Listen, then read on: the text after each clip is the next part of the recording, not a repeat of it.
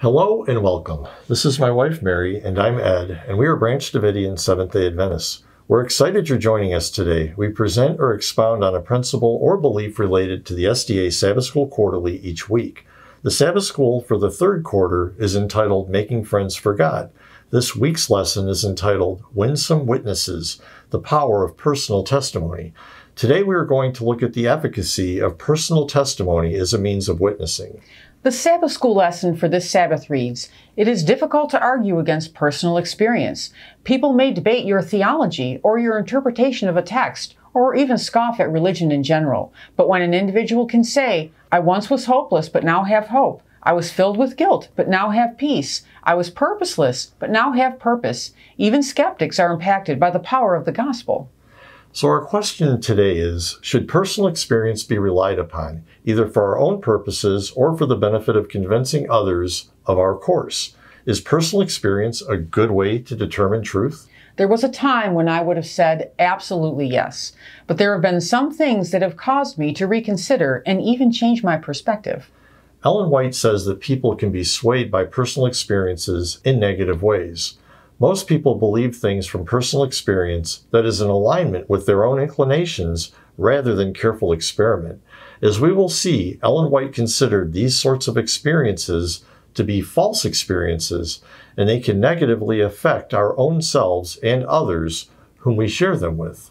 In a testimony entitled "Experience Not Reliable," Ellen White said, "Eve was beguiled by the serpent to believe that God would not do as he said he would. 'Ye shall not surely die,' said the serpent. Eve ate and imagined that she felt the sensations of a new and more exalted life. She bore the fruit to her husband, and that which had an overpowering influence upon him was her experience. The serpent had said that she should not die, and she felt no ill effects from the fruit, nothing which could be interpreted to mean death. But, just as the serpent had said, a pleasurable sensation which she imagined was as the angels felt. Her experience stood arrayed against the positive command of Jehovah, and Adam permitted himself to be seduced by the experience of his wife. Thus it is with the religious world generally.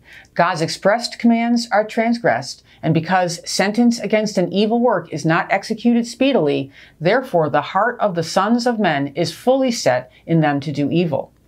So here we can see that Eve had profound personal experience in eating the apple.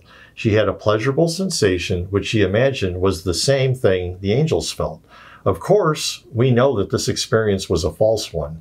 False not in the sense that Eve was not feeling anything, but false in the sense that it was out of harmony with God's explicit will and was not a reliable representation of what was really happening to her. Ellen White continues, "In the face of the most positive commands of God, men and women will follow their own inclinations and then dare to pray over the matter to prevail upon God to consent to allow them to go contrary to his expressed will. The Lord is not pleased with such prayers. Satan comes to the side of such persons as he did to Eve in Eden and impresses them, and they have an exercise of mind, and this they relate as a most wonderful experience which the Lord has given them. A true experience will be in perfect harmony with natural and divine law. False experience will array itself against science and the principles of Jehovah. The religious world is covered with a pall of moral darkness. Superstition and bigotry control the minds of men and women and blind their judgment so that they do not discern their duty to their fellow men and their duty to yield unquestioned obedience to the will of God." She goes on to talk about many who have a wonderful personal experience as Eve did, but are deceived. Again, their experience is what Ellen White calls a false experience because it is out of harmony with the will of God and not in alignment with physical laws of science and nature. They spread this false experience to others who also become deceived, like in the case of Adam, who was deceived by Eve's experience, and thus the religious world is covered with a pall of moral darkness.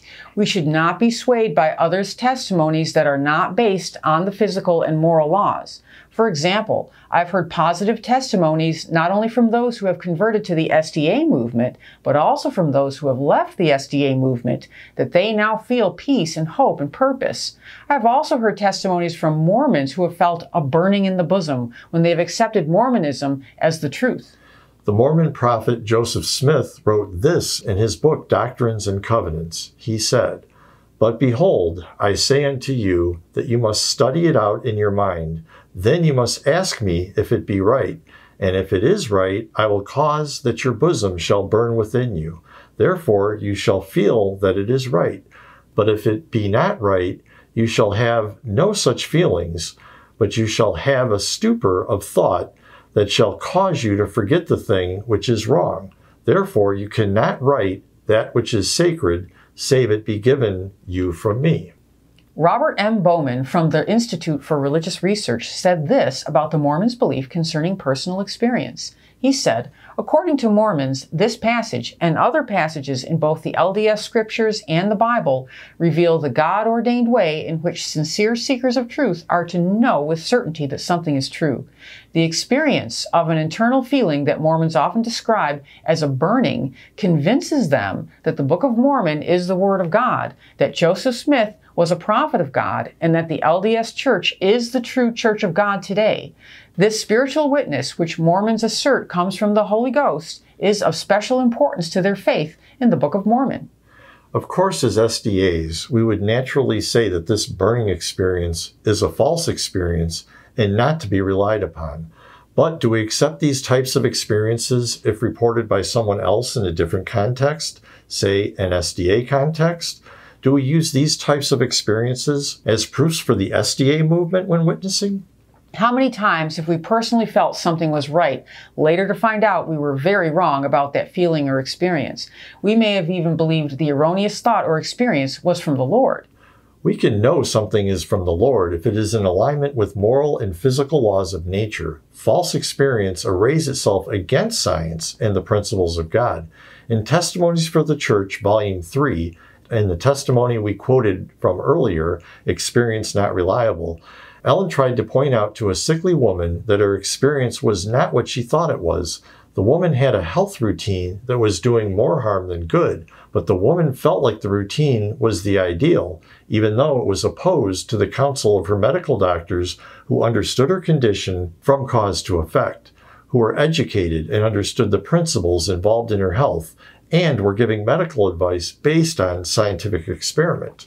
In the testimony to this woman, Ellen White said, "You have a special routine to go through, and you will not be turned aside from it. You have your ideas, which you carry out, when frequently they are not in harmony with physical law, but simply with your judgment. Your experience was shown to me as not reliable because opposed to natural law. It is in conflict with the unchangeable principles of nature. Superstition, my dear sister, arising from a diseased imagination, arrays you in conflict with science and principle, which shall be yielded. Your strong prejudices and very set ideas in regard to what course is best to be pursued relative to yourself have long held you from good. I have understood your case for years, but have felt incompetent to present the matter in so clear a manner that you could see and comprehend it, and put to a practical use the light given you. There are many invalids today who will ever remain so because they cannot be convinced that their experience is not reliable." Ellen White goes on to say, as we have already cited, that these false experiences affect not only our health, but all aspects of life, even our religion. Is our experience of hope and peace and health from the power of the gospel, from the power of science, and from the power of natural and physical law, or from a course which pleases our own fancy, supposing it to be the leading of God's Spirit, but lacking in material evidence? Ellen White, in the same testimony, said, "Real experience is a variety of careful experiments made with the mind freed from prejudice and uncontrolled by previously established opinions and habits. The results are marked with careful solicitude and an anxious desire to learn, to improve, and to reform on every habit that is not in harmony with physical and moral laws." Personal experience is not reliable. It may be very persuasive for some, but without evidence gained by careful experiment to back it up, it is worthless. Anyone can claim anything, but unless those claims are in harmony with the unchangeable laws of nature and the moral principles of God, they will have a negative and possibly deadly effect on both our physical and spiritual lives and the lives of others. To read Ellen's entire testimony on experience not reliable, please click on the link below in the description. So in closing, when we are witnessing for the truth as it is in Jesus, our job is not to show that our personal experience tells us that it is true, for that gives people no more reason to believe us than they have to believe Mormons or Pentecostals or Catholics or anyone else. Our job is to show that the truth as it is in Jesus is in harmony with science, morality, and nature. Thank you for staying with us through the entire video. We invite you to visit our website, www.bdsda.com, to learn more about who we are, and just as important, who we are not. Please join us each week as we will continue to offer new and interesting insights for your Sabbath School studies. God bless. Many blessings.